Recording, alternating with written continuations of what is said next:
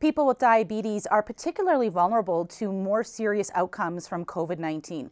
In Saskatchewan, more than 300,000 people either have the condition or are in the early stages of having it. That's nearly a third of the population.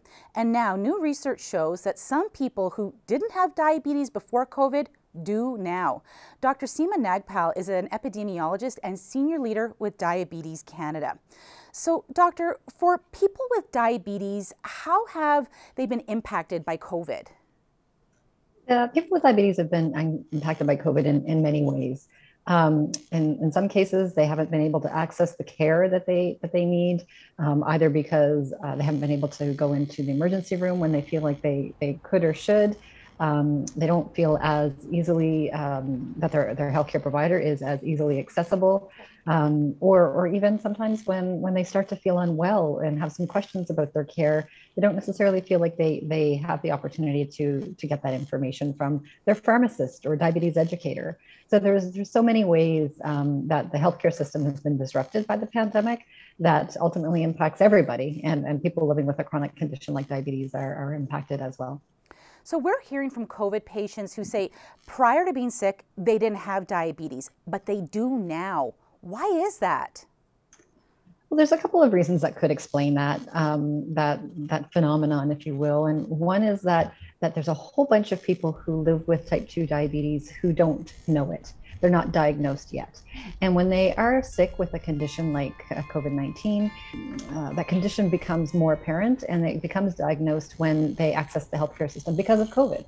So it was underlying before, but it gets diagnosed when they have COVID. Another reason could be that some of the medications used to treat COVID increase your blood sugar, and the stress of an infection itself results in changes in glucose management by the body. And so that may resolve over time as you fight off the infection.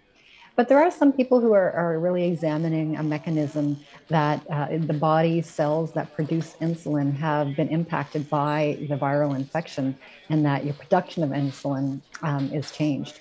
So we don't know exactly if it's more one of those reasons than another, or if COVID actually results in changes in how we secrete our insulin in our body. We don't know the answer to that definitively yet. So really, the best thing that we can do is try to avoid catching COVID, and that's what we have to some degree within our control. So how might this affect children in particular? Well, that's just it. We're not sure yet about the impact of COVID on children, let alone the impact of COVID and developing diabetes in children. We do know that people living with diabetes, children who live with diabetes, don't seem to do any worse than children who develop COVID who don't have diabetes. That's the good news.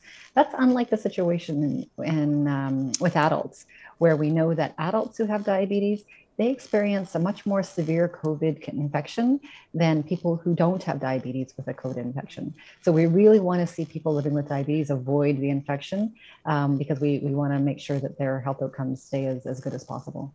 So if you're type 2 or pre-diabetic, what should you be doing today to protect yourself from the virus? Yeah, I think that these things that we've been hearing over the last 2 years of the pandemic are especially relevant today as well. Make sure that you get your vaccine and as many doses and boosters as recommended by public health. That's the number one defense. But we can't forget wearing masks in public places, keeping distance.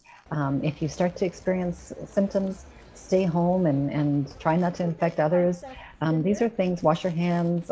These are things that we've been hearing, and I know we're tired of hearing these things, but it's especially important now as this new virus becomes more prevalent in our communities, and people living with diabetes are, they're our brothers, our sisters, our friends, our parents, and it's especially important to keep them safe now that the viral infection is more and more common in the community. Thank you so much for your time tonight. Thank you. That is Dr. Seema Nagpal with Diabetes Canada.